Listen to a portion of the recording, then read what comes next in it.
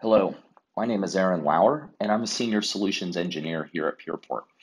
Today, we're going to use the Pureport console to build an AWS Direct Connect and connect it to a site VPN connection using BGP.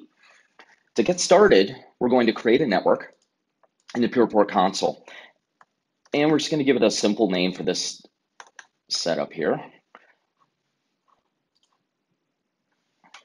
And at this time, we're deploying our control plane for this network, and each network is a completely isolated control plane with isolated network connections. A customer or a user can have multiple networks, and all of them are completely isolated and independent from each other. To get started, we're going to choose our AWS Direct Connect here. And the cloud region is one of our supported AWS regions. We're going to pick USS West 1. Automatically chosen is the Pureport location of San Jose.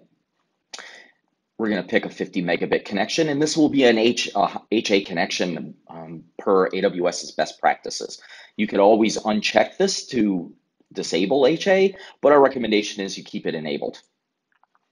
At this point, we need our AWS Account ID, and I'll get this from here and paste this in. We're going to use the default ASN number.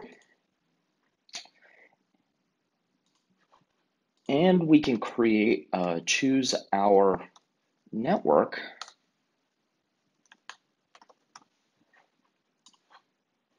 Inside that, we're not going to be using that at this time. And we're going to choose a default name given to it at this time. At this point, we're deploying that Direct Connect into the AWS account and spinning up the cloud routers necessary to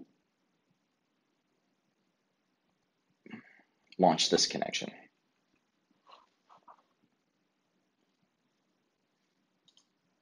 Now, if we go into our AWS console and hit refresh, we can see that our two connections here that we created are actually pending acceptance.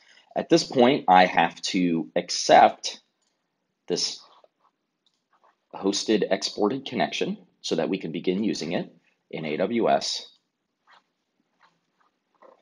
And that'll take a couple minutes for AWS to accept that approval on that. While that's going on, what we're going to do is we're going to create another connection. This is going to be a site IPsec VPN connection. And again, we're just going to pick this in the San Jose location, but you could use any of our locations and traverse our backbone to access that VPC or that AWS VPC. I'm going to choose 50 megabits. We're going to put in our primary and secondary IP addresses for our site router. If you only have one, you could put in the same IP address. In here, we're going to pick the ASN for this. This needs to be in the private ASN space, so we're going to pick 65,000.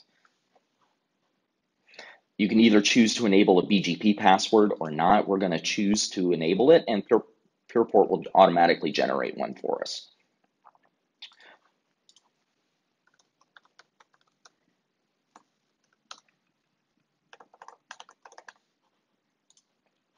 We don't need NAT. We're going to pick the default IKE configuration on this, and we're going to pick V2, some sensible AES encryption methods here, choose the default name, add the connection, and Pureport is launching the VPN endpoints for this.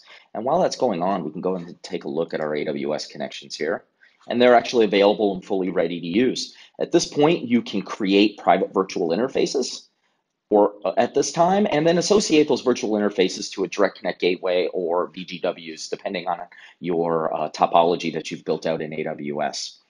As you can see at this point, we now have a fully operational Direct Connect, and we have a fully operational VPN connection that you could take this information in the console and plug it into your site, your firewall or your router or your VPN appliance on your physical site, and connect directly into Pureport. And from here, you can expand your network, add multiple cloud providers, multiple sites all across our national network. Thank you.